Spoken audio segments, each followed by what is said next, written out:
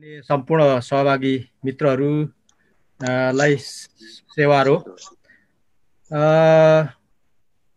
किरात राई विद्यार्थी सङ्घको यो 22औं स्थापना दिवसको उपलक्ष्यमा यो आयोजित कार्यक्रमको सन्दर्भमा सर्वप्रथम संस्था र संस्थासँग सम्बद्ध सम्पूर्णलाई बधाई तथा शुभकामना दिन चाहन्छु र यसपछि अब यो लगत्तै यो सँगसँगै अब किरात राई विद्यार्थी सङ्घ भन्ने बित्तिकै विशेष गरेर नवीन राईजीको सम्झना यतिखेर मलाई भइरहेको छ।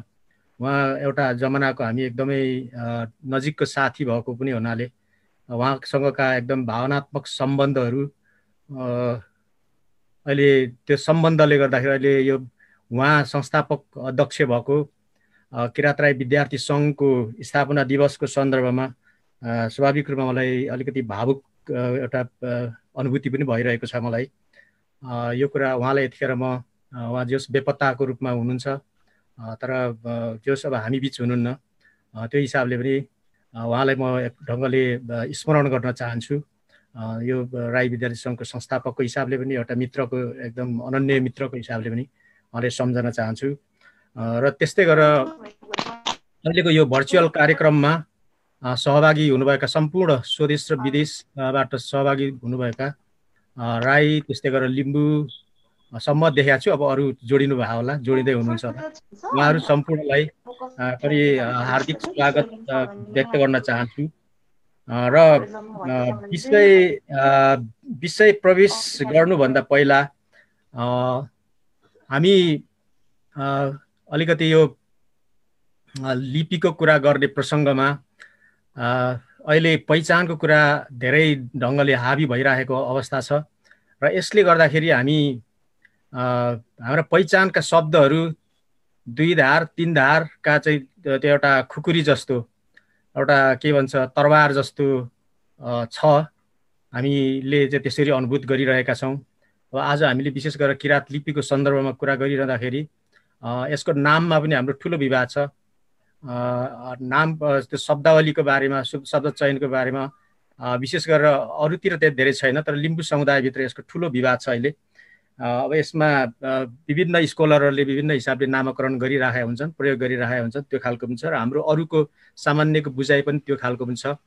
र त्यो कारणले यो सम्बन्धमा कुरा गर्दाखेरि चाहिँ हामीलाई एकदमै यो किरात भन्ने शब्द हाम्रो चाहिँ इन्डोनिम वर्ड हो कि एक्जोनिम वर्ड हो हैन, अथवा हामी आफैले कोइन गरेको शब्द हो कि बाहिरी समुदायले कोइन गरेको शब्द हो भन्ने कुराहरूलाई पनि हामीले दिमागमा राखेरै हामीले कुरा गर्नुपर्छ र कुराहरू सुन्नुपर्छ भन्ने मलाई लाग्छ। त्यसपछि हामीले अलिकति विवादका कुराहरूमा कम हाम्रो ध्यान जानेछ, नत्र चाहिँ हामीलाई कतिपयलाई सुन्नै मन नपर्ने, कतिपयलाई चाहिँ अब एकदमै सुनौ लाग्ने त्यो खालको छ। त्यसले गर्दाखेरि हामी यसको आधारभूत यसलाई कसरी लिने भन्ने दृष्टिकोण हामीले राख्यौँ भने त्यसपछि चाहिँ हामीलाई यसको बारेमा कुरा गर्दाखेरि सहज हुन्छ भन्ने लाग्छ। र आज तपाईहरू समक्षमा यो अहिले लिम्बूहरूले बढी किरात श्रीजङ्गा लिपि भनेर याक्थुङ चुम्लुङले नामकरण गरेपछि त्यो नामले बढी प्रयोग गरिरहेको नेपालमा, तर सिक्किममा गइसकेपछि फेरि याक्थुङ लिपि भनेर प्रयोग गरिरहेको छ र अब हामीले अरू धेरै स्कलरहरूले यसलाई चाहिँ किरात लिपि भनेर प्रयोग गरिराख्नु भएको छ। यसको सन्दर्भमा आज हामी कुरा गरिराख्दाखेरि यहाँ मैले धेरै व्यवहारिक कुराहरू भनेको हाम्रो समाजसँग जोडिएका धेरै कुराहरू चाहिँ मैले यहाँ आज टच गरेको छुइनँ। विशेष गरेर योसँग सम्बन्धित आधारभूत कुराहरूलाई चाहिँ बढी मैले जोड दिएको छु। त्यो कारणले पनि अब यसमा मलाई लाग्छ धेरै त्यो डिबेटको विषयहरू नबन्नु पर्ने भन्ने लाग्छ मलाई। किनभने अब यसको चाहिँ हाम्रो जो एउटा सैद्धान्तिक लिपिको विकासक्रमको जुन सैद्धान्तिक अवधारणा छ त्यो अवधारणामा हामी रहेर कुरा गर्छौँ। त्यसमध्ये पनि लिपिको चाहिँ विकासात्मक अवधारणाको कोडबाट हामी हेर्छौँ, यो चाहिँ आध्यात्मिक जुन उसको हिसाबले हामी हेर्दैनौँ। र यहाँ आज मेरो समग्र प्रस्तुतिको त्यसको चाहिँ जुन एउटा लाइन छ, लाइन चाहिँ त्यो खालको हो। यहाँ चाहिँ त्यो अरू धेरैले कति कसरी व्याख्या गर्छन् भने यो चाहिँ एकदमै फलाना देउताले चाहिँ फलानालाई चाहिँ दिमागमा दिएर हैन, फलाना देउता चाहिँ फलाना सपनामा आएर उसलाई यसरी सिकाएर भन्ने तर्फको होइन। यो चाहिँ बढी के छ भने विकासात्मक सिद्धान्तको आधारमा यो चाहिँ इभोल्युसनरी थ्योरीको आधारमा हो। त्यसको आधारमा चाहिँ म तपाईहरुसँग प्रस्तुत गर्न चाहन्छु। र यति भनेपछि विशेष गरेर आजको हाम्रो वक्ता तीर्थ मुकारुङज्यू हुनुहुन्छ, उहाँ पनि धेरै अब यसको अभ्यासमा हुनुहुन्छ। गणेश राईज्यू हुनुहुन्छ, गणेश वाम्बुलेज्यू हुनुहुन्छ, उहाँ पनि अब देशमा यसको धेरै प्रयास के अरे अभ्यासमा हुनुहुन्छ। उहाँहरू पनि अब हामी सँगै हुनुहुन्छ र उहाँहरूलाई साक्षी राखेर सम्पूर्ण अहिले संसारबाट जसले हेरिराख्नुहुन्छ तपाईँहरू सम्पूर्णलाई तपाईँहरूको समक्षमा म आफ्ना केही बुँदाहरू यहाँ राख्नेछु। यसरी राख्दाखेरि चाहिँ सायद हामी म कतिपय कुरा चाहिँ बढी उ गर्दाखेरि भन्दा पनि वाचन गर्दा भन्दा उसमा चाहिँ बढी बेटर हुन्छ कि लाग्छ, बोल्दाखेरि भन्दा वाचन गर्दा हुन्छ कि भन्ने लाग्छ। र मैले चाहिँ यसको बढी किराँत लिपि र मेरो फोकस चाहिँ बढी त्यो किराँत लिपिको ब्याकग्राउन्डमा चाहिँ बढी लिपिको विकासको कुराहरू जोड्नेछु र यतातिर गएर चाहिँ अनि यो लेखनमा चाहिँ राई समुदायबाट भएका अगुवाहरूको भूमिकाहरू सबै त समेटिएको छैन, तर मैले 71-72 सम्मको भेटेका केही कुराहरूलाई चाहिँ मैले यहाँ समेटेको छु। म यही कुराहरू तपाईँहरूसँग पृष्ठभूमिमा राख्दै म अब विषयवस्तुमा प्रवेश गर्न अनुमति चाहन्छु। र यसमा चाहिँ मैले यो विषय सूचीहरू चाहिँ यसरी राखेको छु। व्यवहारिक र समसामयिक प्रश्नहरू सन्दर्भदेखि लिएर हुँदै लिपिको चाहिँ किराँत लिपि अनि सार्वभौम सत्ता र राजकीय सत्ता सम्पन्न किराँतीहरूको अस्तित्वको सवाल कस्तो हुन सक्छ भन्नेसम्मका यो 4-5 उपमुद्दाहरूमा चाहिँ म तपाईँहरूसँग कुरा राख्नेछु यहाँ। अनि अब म सुरुमा चाहिँ लिपि सम्बन्धी केही व्यवहारिक प्रश्नहरू यो हामी एकदम धेरैले भोग्ने गर्छौँ। यो चाहिँ हामी यो कुरा गर्दाखेरि चाहिँ सामान्यतया हामी चाहिँ स्क्रिप्ट र भाषामा हामीले सबभन्दा बढी कन्फ्युजन हुन्छ। म यो चाहिँ अलिकति शिक्षकै भएको हुनाले हामी चाहिँ परीक्षा लिँदाखेरि हामी सबभन्दा बढी अनुभव गर्छौँ। हामी त्यो मास्टर्स गरेकै स्टुडेन्ट किन नहोस् अथवा 1-2वटा अरू विषयमा मास्टर्सै गरेर फेरि स्टुडेन्ट भएको किन नहोस्, उसले चाहिँ हामी त्यो एन्सर पेपरमा चाहिँ स्क्रिप्ट लेख्नुहोस् भन्नेमा चाहिँ जहिले पनि भाषा लेखेको पाउँछौँ कि नेपाली भाषामा लेख्दै गर्नेले नेपाली लिपि भनेर देवनागरीले लेखेको देख्छौँ। अनि इङ्ग्लिस ल्याङ्ग्वेजमा लेख्नेले चाहिँ फेरि त्यो लिपिलाई चाहिँ रोमन लिपिलाई चाहिँ इङ्ग्लिस भनेर लेखिराखेको हामी पाउँछौँ। यो खालको हाम्रो चाहिँ एक खालको दुविधाहरू यो चाहिँ एउटा प्रश्नको रूपमा हामीले जति आउँछ यो किन यस्तो हुन्छ भन्ने खालको एउटा छ। अर्को चाहिँ अब यो किराँत लिपिको सन्दर्भमा पनि धेरैले चाहिँ अब यसको बारेमा चाहिँ बौद्धिक वर्गदेखि लिएर सर्वसाधारणसम्म पनि धेरै जसो कुराकानीमा चाहिँ के हुन्छ भने यसमा फरकपनहरू छन्। अब मैले अघि पनि प्रस्तुत गरेँ, कसैले लिम्बू लिपि भनिदिने, कसैले श्रीजङ्गा लिपि भन्ने, कसैले किराँत श्रीजङ्गा लिपि भन्ने, कसैले किराँत लिपि भनेर भन्ने। यो खालको हाम्रो विविध खालको हाम्रो बुझाइ र हाम्रो खालको त्यस्तो खालको प्रस्तुतिहरू रहिआएका छन्। र त्यस्तै अर्को चाहिँ यो लिपिको विकास कसरी भयो भन्ने खालको पनि छ। अब विशेष गरेर लिम्बू समुदायकाहरू र केही त्यो लोककथा इमानसिंह चेम्जोङज्यूले सङ्कलन गर्नुभएको लोककथा छ त्यो श्रीजङ्गाहाङसँग जोडिएको, त्यो पढ्नेहरूले चाहिँ यो चाहिँ श्रीजङ्गाहाङले आविष्कार गरेको भन्ने उहाँहरूको उत्तर हामी पाउने गर्छौँ। यो कसरी विकास भयो भन्दाखेरि त्यो भनेको मैले अघि भने यो आध्यात्मिक कुरा हो र त्यसको पाटोमा म आज मेरो कुरै छैन। हामी चाहिँ यो अलि विकासात्मक पक्षमा छ मेरो चाहिँ, र तर उत्तर चाहिँ यस्तो आउने गर्छ।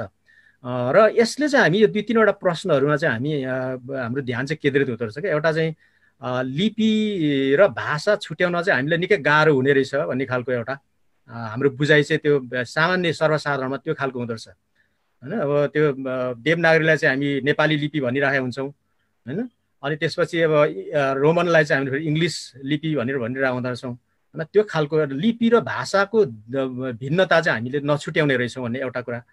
अर्को चाहिँ त्यो सँगसँगै अब हाम्रो विकास क्रममा विशेष गरेर यता हाम्रो किराँत लिपिमा आइसकेपछि, किराँत श्रीजङ्गा लिपिमा आइसकेपछि चाहिँ के हुँदो रहेछ भन्दाखेरि यसमा पनि हाम्रो चाहिँ के खालको हुँदो रहेछ भन्दाखेरि यसको आविष्कारकको बारेमा हाम्रो चाहिँ आफ्नै खालको त्यो बुझाइहरू हुने।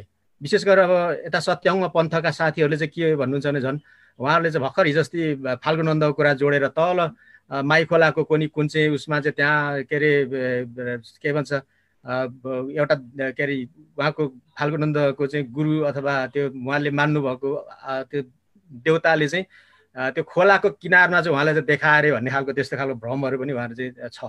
भनेको बुझाइ चाहिँ फरक फरक खालको छ होइन। यो कुराहरू यो प्रश्नहरूको बेसमा रहेर चाहिँ आज म तपाईँहरूसँग यो आफ्नो कुराहरू चाहिँ सेयर गर्न चाहन्छु।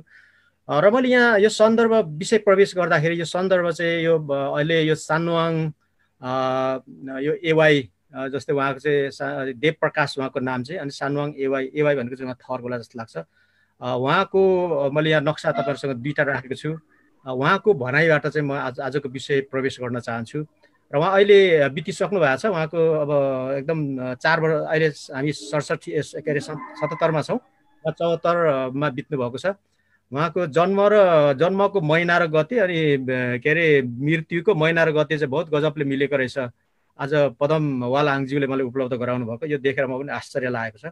2025 साल चैत्र 26 गते जन्मिनु भएको रहेछ, अनि 2074 साल चैत्र 26 गते नै बित्नु भएको रहेछ। उहाँको भनाइबाट चाहिँ म आजको विषय प्रवेश गर्न चाहन्छु।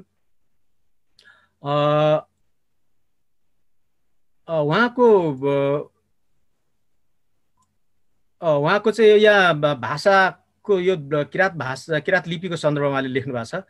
भाषाको लिपिसँग र लिपिको भाषासँग तालमेल समन्वय हुन छोड्यो।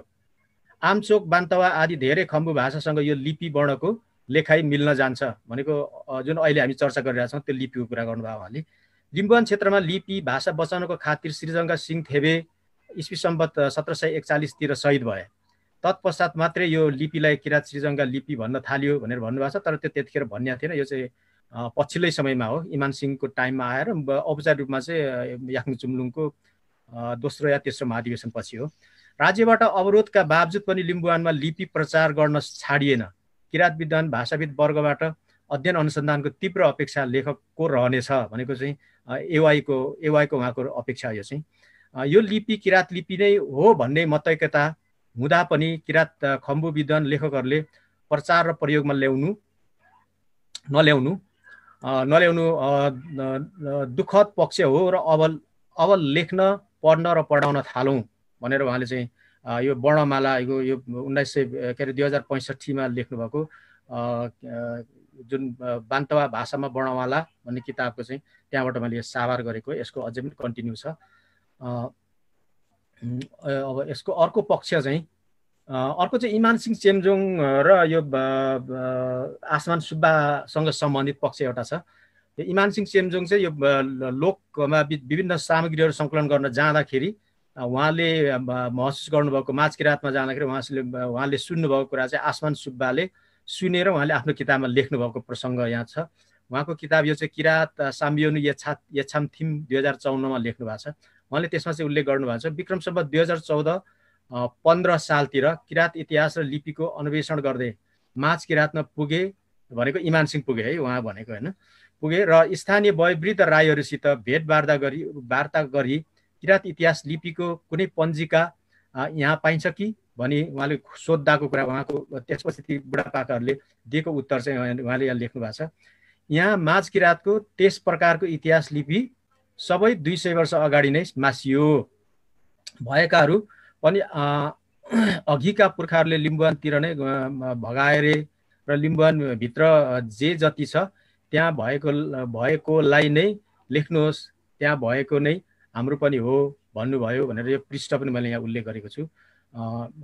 यो प्रसङ्ग छ।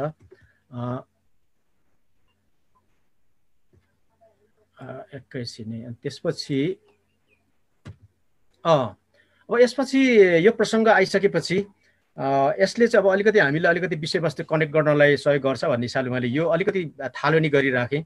र यसपछि चाहिँ मैले लिपि के हो भन्ने कुरामा हामी सबैलाई थाहा भएकै कुरा, अहिलेको सुरुको कुरालाई पनि हामीले यसले अलिकति हामीलाई सहयोग गर्छ भन्ने लाग्छ। र यसपछि मैले ठ्याक्कै आरम्भको प्रसङ्ग चाहिँ मैले यहाँ तल उल्लेख गर्न चाहन्छु। लिपिको विकासको भाषाको लिपिको विकास चाहिँ अब भाषाभन्दा पहिला कि पछि हो भन्ने कुरामा, यो पछि हो भन्ने कुरामा यो सुरुमा चाहिँ फरक खालको धारणा थियो र अहिले चाहिँ अब त्यो पछिकै हो भन्ने कुरामा अब त्यो अब कुनै पनि भाषा वैज्ञानिकहरूको विमति छैन। र यसैमा चाहिँ संसारमा प्रचलनमा रहेका प्राय सबै लिपि चित्रलिपिबाट आरम्भ भएको भनेको यसको जननी सुरुको रूप चाहिँ अहिले जस्तो बनी बनाऊ अक्षरमा होइन, चित्रबाट चाहिँ आरम्भ भयो भन्ने एउटा यो अहिलेसम्म मानिएको धारणा। र तिनले धेरै कालपछि मात्र ध्वन्यात्मक भनेको अहिले हामी चाहिँ अ क अथवा ए हैन। त्यसरी हामी जुन ध्वनिमा हामी वर्णन गर्छौँ के अरे उच्चारण गर्छौँ त्यो रूप चाहिँ पछि मात्रै धारण गरेको भन्ने यो पक्ष माथिल्लो अरू कुराहरू होइन, त्यो पक्ष चाहिँ तपाईँहरूसँग यहाँ प्रस्तुत गर्न चाहन्छु।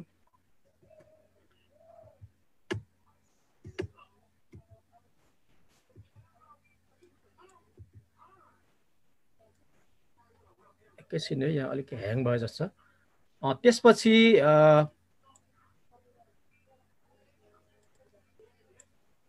लिपिको आरम्भमा चाहिँ अब यसलाई यो कस्तो अवस्थामा थियो भन्ने कुरामा चाहिँ पेलियोलिथिक हैन, अथवा चाहिँ त्यो पेलियोलिथिक भन्ने बित्तिकै ढुङ्गे युगको आरम्भतिर ओडारमा लेखिएको अथवा त्यो रङ्गाइएको चित्रबाट सुरु भयो भनेर भनिन्छ। त्यसलाई चाहिँ हामी त्यो भाषा विज्ञानमा पेलियोलिथिक भन्ने चलन हुँदो रहेछ, लिथिक भनेर। अनि त्यसमा चाहिँ सबैभन्दा पुरानोमा चाहिँ फ्रान्सको लस्काउक्स भन्ने त्यहाँ पाइएको जुन यो चित्र नम्बर 1 तल हामी अहिले देख्छौँ, त्यसलाई मानिन्छ। धेरै जसो भाषा वैज्ञानिकहरू त्यसलाई मान्ने गरेका छन्।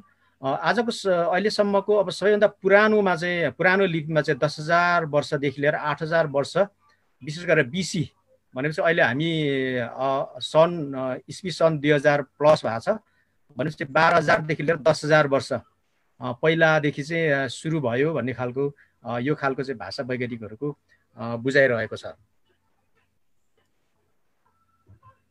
अघि हामीले कुरा गरेको चाहिँ यो लिपिको सुरुको लिपि चाहिँ लिपिको भनौँ न आरम्भ चाहिँ यसलाई मान्ने गर्छन्।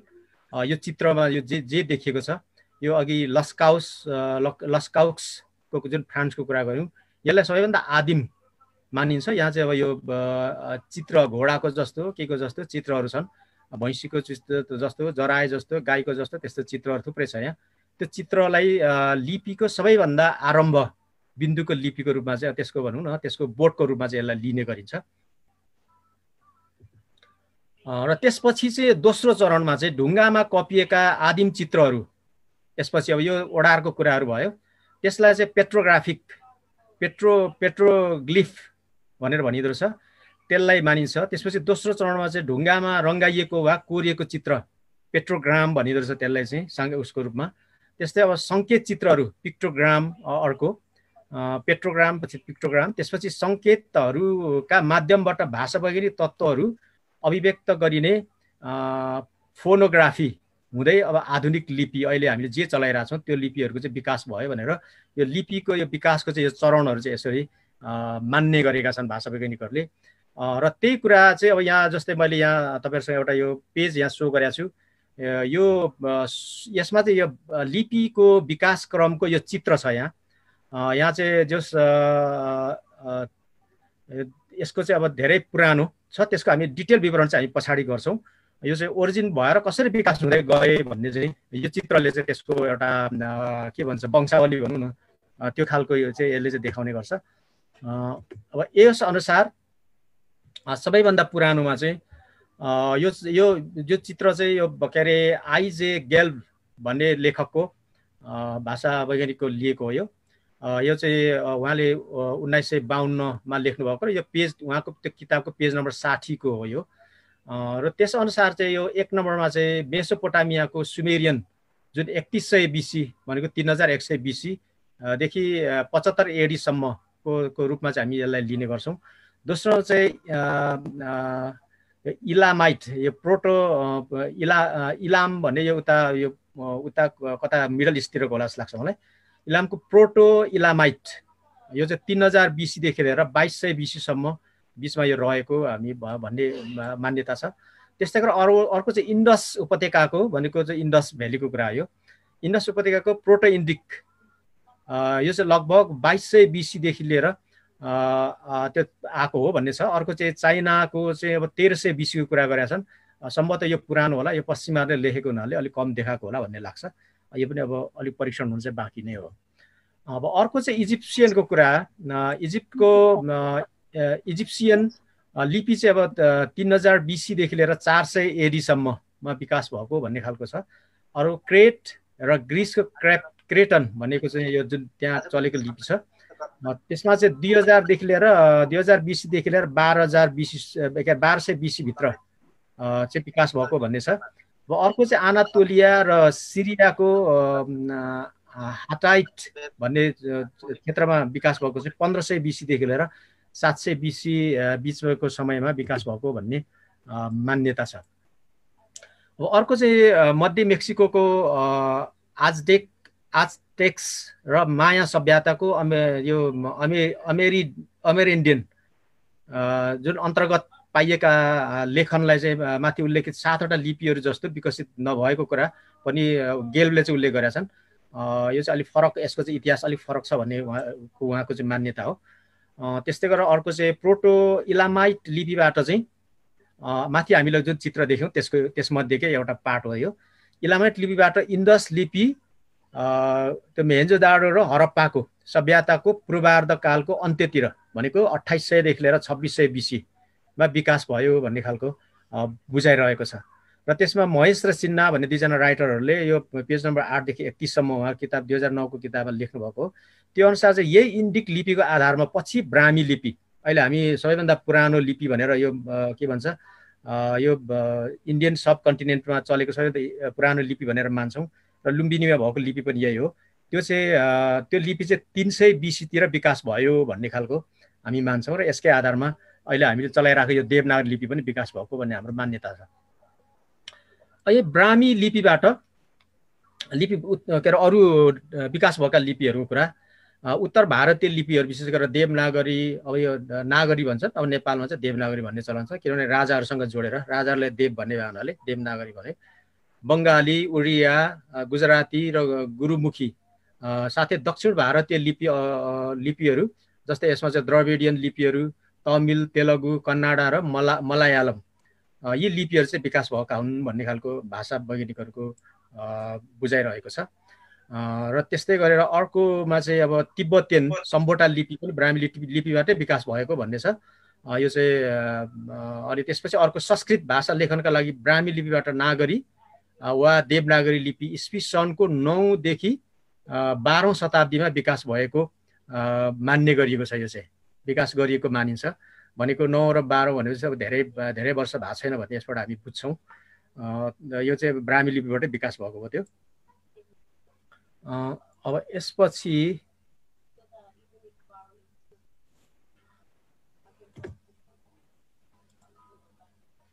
चाहिँ 509 BC-मा रोमनहरूले एकैछिन है,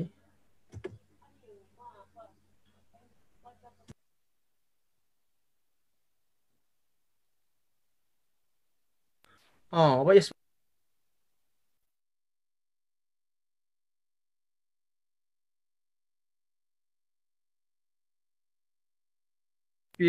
पिक्टोग्राफबाट चाहिँ प्रोटोसिमेटिक सिलेबरीबाट प्रोटोफोनेसियन सिलेबरीबाट फोनेसियन सिलेबरीबाट ग्रिक अल्फाबेटको विकास भयो भन्ने खालको यो भाषा वैज्ञानिकहरूले चाहिँ विकास भन्नाले उहाँहरूले चाहिँ एउटा अर्डर चाहिँ यसरी चाहिँ निर्माण गर्नुभएको छ। ग्रिकवासीहरूले फोनेसियन वर्ण 900 BC वा ईसापूर्वमा अङ्गीकार गरे र ग्रिक लिपिको विकास भयो र 800 BC-तिर ग्रिकहरूले चलाइ आएको वर्णमा स्वर वर्ण थपेर आधुनिक वर्णको विकास गरे र 850 BC-मा रुस्कानहरूले इटलीमा स्वराज्य खडा गरेर ग्रिक लिपि अङ्गीकार गरे भन्ने खालको यो लिपि विकासको चाहिँ इतिहासमा हामी यो पढ्ने गर्छौँ। त्यसपछि 509 BC-मा रोमनहरूले इटरुस्कानहरूमाथि विजय प्राप्त गरे र यी अल्फाबेटहरू अङ्गीकार गरे र थप व्यञ्जन वर्णहरू थपेर यो लिपिको नाम अहिले हामी इङ्ग्लिस लेख्ने रोमन लिपि भनी चिनियो अरे त्यसलाई चाहिँ, किनभने रोमनहरूले अङ्गीकार गरेपछि यसलाई चाहिँ रोमन लिपि भनियो। उनीहरूले पनि अब आफूले विकास गरेको होइन, अरूले जहाँ उनीहरूले जिते त्यो ठाउँको चाहिँ लिपि उनीहरूले अङ्गीकार गरे र त्यसपछि चाहिँ उनीहरूको आफ्नो थरको आफ्नो जातको हिसाबमा त्यसलाई रोमन लिपि भनेर भने। यही समयदेखि रोमन लिपिले साम्राज्यवादी शक्तिको आड पाएर विस्तार भयो। बेलायत अमेरिकी महाशक्तिको बलमा अहिले पनि हाम्रो चलिरहेको छ। सुरुमा बेलायतको कारणले, अब अहिले अमेरिकाको कारणले यो लिपि चाहिँ संसारभरि अहिले चाहिँ फैलिरहेको छ। अङ्ग्रेजी भाषा लेखिने रोमन लिपि अङ्ग्रेजी लिपि होइन, अङ्ग्रेजी आलेखनका लागि रोमन लिपि प्रयोग भएको भन्ने कुरा चाहिँ अघि हामीले सुरुमा प्रश्नमै आयो र त्योसँग जोडिएको कुरा भयो यो चाहिँ। किरात लिपिको विकासको चाहिँ अब यो कसरी विकास भयो भन्ने कुरा यहाँसम्म चाहिँ हामी समग्र विकासको कुरा गऱ्यौँ। अब चाहिँ यता हामी किरात श्रीजङ्गा लिपिको सन्दर्भमा अथवा किरात लिपिको सन्दर्भमा हामी यसकोमा चाहिँ अलिकति अहिलेसम्म पाइएका केही विद्वानहरूको भनाइ चाहिँ अब हामी अलिकति अवलोकन गरौँ भन्ने चाहिँ अनुरोध गर्न चाहन्छु। मदनमणि दीक्षितले लेख्नुभएको चाहिँ यस्तो खालको छ, किरात लिपि पैसाची भाषाको लिपिसित मिल्दो हो भनेको चाहिँ भारतमा भएको पुरानो अथवा प्राचीनतम कालमा ती दुवै एउटै लिपि रहेका पनि हुन सक्छन्। लुप्त हुँदै गएको पैसाची लिपिलाई त्यो श्रीजङ्गा भनेको श्रीजङ्गाहाङले किरात लिपिको रूपमा सन् 900 तिर उद्धार गरेको हुन् कि भन्ने उहाँको अनुमान हो। यो चाहिँ त्यसै गरी हर्षनाथ भट्टराईको पनि आफ्नै खालको भनाइ छ। प्राचीन समयमा पनि सभ्यता संस्कृति आदिले सुसम्पन्न किराती राज्यमा लिपिको निर्माण अवश्य नै नै थियो होला, तर कुन किसिमको वा कस्तो लिपि थियो भन्न सकिँदैन। यो उहाँको चाहिँ 2051 को किताबको पेज नम्बर 11 र 12 मा लेख्नु भएको छ। यो त्यस्तो गोपीकृष्ण अधिकारीले पनि उहाँको आफ्नो राय छ यसमा। किरात लिम्बू लिपि ब्राह्मी लिपिबाट उत्पन्न भएको हो भन्ने लिपि विशेषज्ञ र पुरातन लिपिका ज्ञाताहरूको विश्वास छ भनेर उहाँ चाहिँ ताप्लेजुङ निवासी हुनुहुन्थ्यो। उहाँको चाहिँ बढी एक्सपोजर त्यहाँ लिम्बूहरूको भावनाले उहाँले यसरी लेख्नु भएको छ। त्यसै गरी अमृत योन्जनले चाहिँ काशीनाथ तमोटलाई उद्धृत गर्दै तिब्बती लिपिबाट रोङ लिपि र किरात लिपिको विकास भएको हो भनेर भन्नुभएको छ।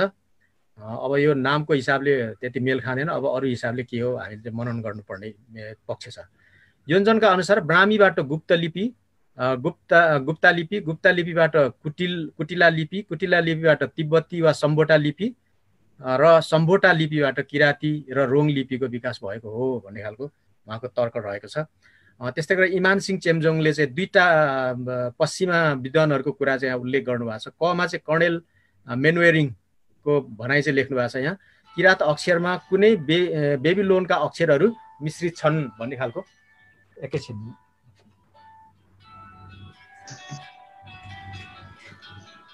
त्यो खालको उहाँको कुरा रहेको छ। अर्को चाहिँ उहाँले अर्को मान्छेलाई पनि उहाँले उद्धृत गर्नुभएको छ। ईसाको 700 सालपछि उत्तर बर्माका नामगाम र मोकवान गाउँहरूबाट ताइवंशी चिनियाहरू मोकवान सान नाउ लिएर मुङमावरोङ राजाको नेतृत्वमा आसाम आए। आसामबाट बङ्गाल भई पूर्वी नेपालको पहाडमा बसाइ गए।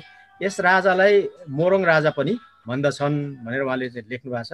र उनले एक प्रकारको लिपि चलाए र लिपि बनाई किरातीहरूलाई सिकाए भन्ने खालको उहाँ चाहिँ यो अरूलाई उद्धृत गरेर उहाँले आफ्नो इमान सिंह चेम्जोङजीले चाहिँ राख्नु भएको छ। भेन्सिटाटको पनि यहाँ तपाईँहरूसँग म सेयर गर्न चाहन्छु। उहाँले गोर्खाज भन्ने पुस्तकमा लेख्नु भएको छ। उहाँले अङ्ग्रेजीमै लेख्नु भएको छ, म त्यही तपाईँहरूसँग वाचन गर्न अनुमति चाहन्छु। Probably in the 9th century appeared the famous Srijanga, the defied hero of the Limbus. Srijanga taught the Limbus the art of writing by inventing a kind of character भनेर उहाँले लेख्नु भएको छ र त्यसैलाई उहाँले अझै थप्नु भएको छ।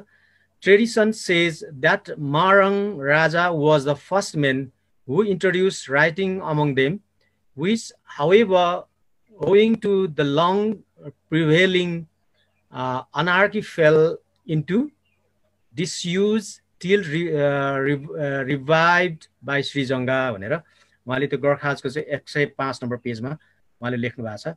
र फेरि पनि मैले चेम्जोङको यहाँ प्रसङ्ग जोडेको छु। चेम्जोङले उल्लेख गरेको कर्णेल मेनुवेरिङको भनाइलाई मान्ने हो भने अघि माथि उहाँले भन्नुभएको कुरा किरात लिपि, सुमेरियन पिक्टोग्राफ, बेबिलोनियन क्युनिफर्म र असिरियन क्युनिफर्म हुँदै विकास भएको भनेर हामी मान्न सक्छौँ। उहाँहरूको त्यो कुरालाई यदि मान्ने हो भने, हामी त्यो उहाँले प्रस्ताव गर्नुभएको त्यो हाइपोथेसिसलाई हामीले मान्ने हो भने। र त्यो चाहिँ कस्तो थियो भन्दाखेरि त्यो अक्षर चाहिँ अहिले भर्खर हामीले कुरा गरेको अक्षर चाहिँ यो खालको थियो। यो सुमेरियन राइटिङ सिस्टमको चाहिँ त्यसको नमुना चाहिँ यस्तो खालको छ होइन। बर्ड लेख्दाखेरि कसरी गर्दैछन्, फिसको हुँदा कस्तो होइन, अनि अक्सको हो भने कस्तो होइन, अन्नको लागि हो भने कस्तो होइन, यस्तो खालको चाहिँ उनीहरूले चलाउँथिएछन् भन्ने यसको त्यो नमुना भयो। त्यसैबाट चाहिँ विकास भएको भन्ने त्यो बुझाइ हो। अब यस्तै गरेर उहाँकै अझै थपमा चेम्जोङले नै उल्लेख गरेको अर्को मुङमावरोङ अहिलेको मेनुवेरिङको एउटा कन्सेप्ट हो। मुङमावरोङको कुरामा राजा अर्थात् मोरोङ राजा र भेन्सिटाटले उल्लेख गरेको माराङ राजाले चलाएको लिपिलाई आधार मान्ने हो भने proto Sumerian, proto Elamite, proto Indic, Chinese हुँदै मोरङ लिपि, 9औं शताब्दीमा श्रीजङ्गहाङले पुनरुत्थान गरेको लिपि हुँदै किराँत लिपिको विकास भएको भन्न सकिन्छ भनेर यो दुईटा उहाँले बोक्नु भएको दुईटा हाइपोथेसिसलाई आधार मान्दाखेरि यसरी हाम्रो चाहिँ त्यो वंश चाहिँ लिपि हामीले चलाइरहेको लिपिको वंश चाहिँ यसरी चाहिँ भन्न सकिने रहेछ। किराँत लिपिको प्राचीन अस्तित्व बारेमा सर फ्रान्सिस ह्यामिल्टन बुकाननले पनि सन् 1819 मा प्रकाशित on account of the kingdom of Nepal and surrounding territorial annex भन्ने पुस्तकमा उहाँले चाहिँ लेख्नुभएको ईसापूर्व 4000 वर्ष अगाडि पर्सियाको खाडीको उत्तरी समतल भूमिमा बस्ने सौमर ब्राकेटमा किराँतहरूसँग एक प्रकारको लिपि भएको उल्लेख गरेको कुरा दुर्गाङ याखराईले चाहिँ यो चाहिँ उहाँले समेट्नु भएको छ। उहाँलाई चाहिँ यहाँ मैले उल्लेख गरेको छु यो एउटा कन्सेप्टलाई। अर्को चाहिँ किराँती जेबी राईको भनाइ, यो चाहिँ निशाना भन्ने पत्रिका भन्नु उहाँले 2062 को पेज नम्बर 16 मा रहेछ यो प्रकाशित भएको। पर्सियाको खाडीको उत्तरी समतल भूमिमा पाइएको एक किराँत लिपि अर्थात् सिन्धु घाटीको सभ्यतामा रहेको लिपि नै हाङ यलम्बरको पालामा प्रचलनमा आएको योहाङ लिपि हुनुपर्छ र बौद्ध धर्म ग्रन्थ ललित विस्तरमा उल्लेखित पढ्न नसकिने भनिएको नै किराँत लिपि या योहाङ लिपि हुनुपर्छ भनी उहाँको आफ्नो अभिमत चाहिँ यस्तो रहेको छ। किराँत वंशीहरूले लिपिको प्रयोग गरेको विश्वास गरिए पनि लिपिको लिखत प्रमाण भने 18औं शताब्दीदेखि मात्र फेला परेका छन्। वास्तविकता चाहिँ यो हो। फेरि यो चाहिँ धेरै कुराहरू धेरै हाइपोथेसिसहरू आउँदै पनि हाम्रो ठ्याक्कै पाइएको एउटा अस्तित्वमा पाइएका कुराहरू चाहिँ छैनन्। 18औं शताब्दीमा विशेष गरेर हडसनले कलेक्सन गरेको सामग्रीहरूबाट मात्रै हामी यो चाहिँ प्राप्त गर्न सक्छौँ। अब अर्को किराँत लिपिमा किराँती भाषाहरूको आलेखनको सन्दर्भ अलिकति तपाईँहरूसँग म जोड्ने अनुमति चाहन्छु। यसमा पनि अब अहिले परिवेश धेरै फरक परेको छ, तर चेम्जोङ इमानसिंह चेम्जोङ भनेको 2000 भनौँ न यो चाहिँ 21औं शताब्दी विक्रमाद्यको 21औं शताब्दीको पहिलो र दोस्रो दशकमा उहाँले लेख्नुभएको किताबहरूको अनुसार चाहिँ हामी के भन्न सक्छौँ भने किराँत भन्ने बित्तिकै चाहिँ यो एउटा महाकिराँतको कन्सेप्टमा उहाँले राख्नु भएको छ, जस अनुसार चाहिँ मगर, गुरुङ, तामाङ, नेवार, शेर्पा, धिमाल, मेचे, राई, लिम्बू, लेप्चा, याखा, सुनुवार आदि सबैलाई किराँत भनेर भन्नुभएको छ। यो चाहिँ संस्कृत साहित्य जस्तै अलिक ब्रोडर पर्सपेक्टिभमा छ। यो वर्तमान अवस्थामा मूलतः याखा, कोइज, सुनुवार, लिम्बू, राईले आफूहरू किराँत भएको दाबी गर्छन् र अहिले एउटा दुईटा अरू थप जातिहरू पनि अहिले थपिराखेका छन्। किराँतभित्र लिम्बू जातिले किराँत श्रीजङ्गा लिपि केही शताब्दीदेखि प्रयोगमा ल्यायो। नेपाल बाहिर सिक्किम, दार्जिलिङ, बर्मा, भुटान आदि मुलुक र क्षेत्रमा आदिकालदेखि बसोबास गर्दै आएका कारणले यो चाहिँ सहज भएको थियो। यता नेपालमा चाहिँ अब राणा शासनदेखि लिएर पञ्चायतकालको कारणले यता सम्भव थिएन, तर यो सिमानाभन्दा बाहिर चाहिँ नेपालको जुन सरहद छ त्यो सिमानाभन्दा बाहिर चाहिँ यो कुराहरू प्रयोग भइरहेको थियो। नेपालमा प्रतिकूल हुँदा लिम्बूले किराँत लिपि प्रयोग गर्ने, बचाउ र रक्षा र विकास गर्ने इतिहासले सुम्पेको दायित्व निर्वाह गरे। अनुकूल समयमा किराँत समुदायमा किराँत लिपि प्रयोग गर्ने काम हुँदै आएको छ। अब अहिले केही मात्रामा चाहिँ छ, अब विवादको बिच अरू थुप्रै लिपिहरू पनि आइरहेछन्, तर पनि यस्तो चाहिँ भइरहेछ।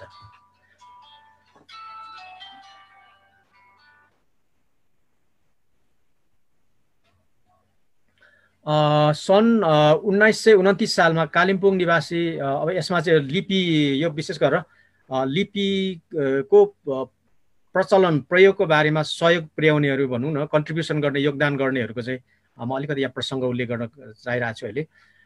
यसमा सबैभन्दा पहिला चाहिँ सन् 1929 सालमा कालिम्पोङ निवासी श्री निर्मल लिम्बू र श्री जीवनदास राईले 1000 किराँत लिपिको पहिलो पुस्तक लिथोग्राफमा छापी सारा दार्जिलिङ, कालिम्पोङ, सिक्किम र सिक्किम देशहरूमा बाँडे भन्ने छ।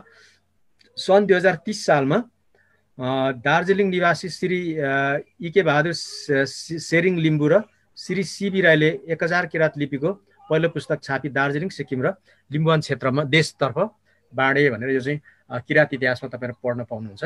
यो चाहिँ इमानसिंह चेम्जोङ आफू त्यतैतिर हुनुभएको हुनाले उहाँकै यो समयको कुरा हो। उहाँले त्यो देखे अनुसार उहाँले चाहिँ पछि उहाँले इतिहासमा लेख्नु भएको छ। सन् 1993 सालमा त्यस देश भने यहाँ बर्माको कुरा गरेको छ का भला पञ्चहरूमध्ये ती श्री हस्तबहादुर राई, श्री हर्षबहादुर राई, कप्तान ज्ञानबहादुर, कप्तान कृष्णबहादुर राई, कप्तान रणबहादुर लिम्बू, कप्तान नरध्वज लिम्बू र हवलदार मानबहादुर मादेन सेरिङ लिम्बूहरू एकमत भई मेम्मियो सहरमा अखिल बर्मा किराँत सङ्घ नामक संस्था गठन गरे औ किराँत साहित्यको ठुलो प्रचार गरे भनेर भनेको छ। अमर सर माथि सन् 2030 भएछ, अलिक त्यो कन्फ्युज भयो। 1930 हुनु पर्ने 2030 भयो। यो चाहिँ कसरी त्यस्तो भयो? यो 1930 हो है, त्यो चाहिँ 29-30 को माथि 29 भयो या 30 को कुरा हो।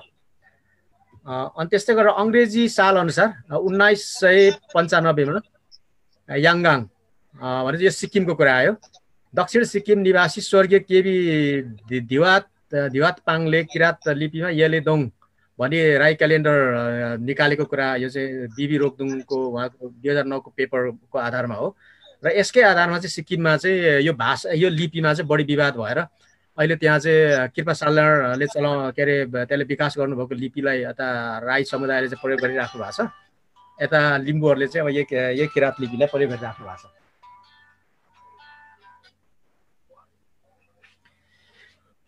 अनि अब यता अरूमा चाहिँ थाकुस, अब अर्को राई अगुवामा थाकुश्री गणेश कैलाशी साम्पाङ सीतापुरी लखनपुर, उहाँले पनि यसमा कन्ट्रिब्युसन गर्नुभएको छ। त्यस्तै गरेर चाहिँ मङ्गलदास कैलाशी चामलिङ उहाँले पनि गर्नुभएको छ। त्यस्तै गरेर चाहिँ हरिप्रसाद कैलाशी साम्पाङ उहाँले पनि यो प्रचार प्रसारमा चाहिँ उहाँले कन्ट्रिब्युसन गर्नुभएको छ। त्यस्तै गरेर अर्को चाहिँ नवराज कैलाशी, उहाँ चाहिँ बान्तवा काङमाङ हुनुहुँदो रहेछ, बान्तवाभित्र पनि। त्यस्तै गरेर गोपाल किराँती भने चाहिँ पहिला गोपाल खम्बु लेख्नुहुन्थ्यो, अब पछिल्लो समय गोपाल किराँती लेख्नुहुन्छ। उहाँले पनि अब यो लिपिको प्रचार प्रसारमा कन्ट्रिब्युसन गर्नुभएको चाहिँ तीर्थमुखार आजको हाम्रो वक्ता पनि हुनुहुन्छ, उहाँले पनि जानकारी दिनुभएको हो। र अर्को चाहिँ सनवा एवाई, अघि मैले उहाँको तस्बिर पनि देखाएँ तपाईँहरूलाई, उहाँले पनि वर्णमाला किताबहरू चाहिँ लेख्नु भएको छ। गणेश वाम्बुले विशेष गरेर लिप्जू बुब्जूको सुरुका अङ्कहरूमा र पछिल्लो समयमा चाहिँ किराँत वाम्बुले लिपिको विकास भइसकेपछि चाहिँ त्यो चाहिँ कन्टिन्यू उहाँले चाहिँ लिप्जू बुब्जूमा चाहिँ उहाँले प्रकाशन गरी आउनु भएको छ र अरू पनि कक्षाहरू सञ्चालन गर्ने काम गरी आउनु भएको छ। यस प्रकारको सूची चाहिँ पुरानाहरूमा यस्तो छ। अब अलिक थप पनि अहिले नयाँ अझै छन्, मैले सबै समेट्न सकेको छुइनँ यहाँ। यसपछि अब लेखनको केही नमुनाहरू केमा प्रयोग भए भन्ने कुराहरू अब अरू थुप्रै हुन सक्छन्, मैले मेरो पहुँचमा भएकाहरू। यो सबैभन्दा पुरानो 2010 सालको यो चाहिँ नारदमणि थोलङहरू, इमानसिंह चेम्जोङहरूको जुन पुस्ताको यो समितिमा चाहिँ उहाँहरू हुनुहुन्थ्यो। त्यसको चाहिँ मैले पहिला एउटा लेख पनि लेखेको थिएँ, त्यो चाहिँ हाम्रो गणेशजीले सम्पादन गर्नुभएको लिप्जू भुम्जूमा पनि आएको छ। त्यसको चाहिँ अब यो किराँत मुन्धुम लुङ भन्ने एउटा संस्था गठन गर्नुभएको थियो, त्यहाँ प्रयोग भएको छ यो लिपि। मलाई लाग्छ यो 7 साल सेरोफेरोमा अलिकति बाहिरी संस्थामा प्रयोग भएको एउटा, यो चाहिँ नेपालमा प्रयोग भएको यो हो।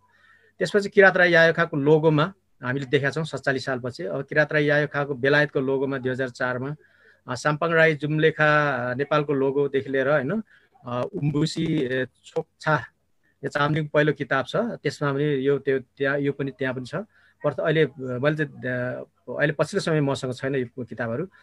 प्रथम संस्करण यो चाहिँ 2000 प्रति छापिएको छ, यो तिलक चामलिङ र त्यस्तै गरेर लेखक चाहिँ उहाँ हुनुहुन्छ, प्रकाशक चाहिँ मिलन चामलिङ हुनुहुन्छ।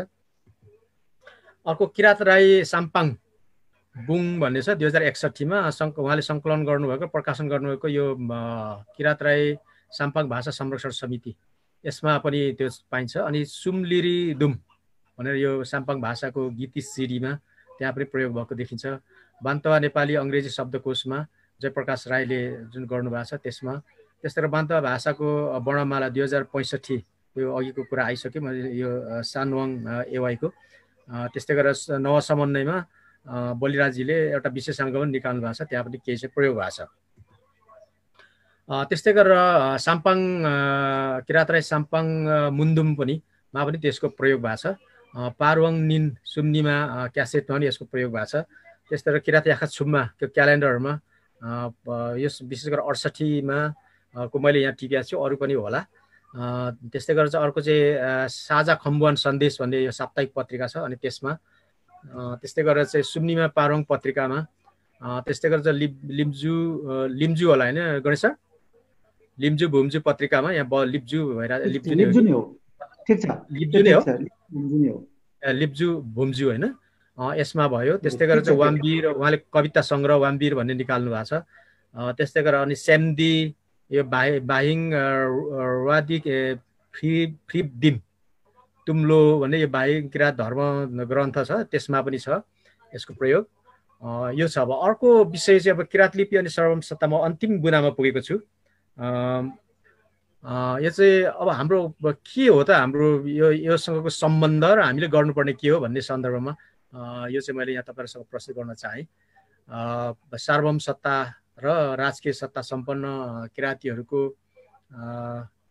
उसको हिसाबले चाहिँ होइन, यसलाई हामी के गर्न सक्छौँ भन्ने कुरामा अस्तित्वको सवालमा नेपाल गणतन्त्रात्मक मुलुकमा प्रवेश गरेपछि करिब 250 वर्षदेखिको किराँत समुदायमाथिको आन्तरिक उपनिवेशको माखीसाङ्लो चुडिएर उनीहरूको हातखुट्टा मुक्त भएको छ। उनीहरू मुलुकका अन्य नागरिक सरह सार्वभौम सत्ता र राजकीय सत्ता सम्पन्न स्वतन्त्र नागरिक भएका छन्।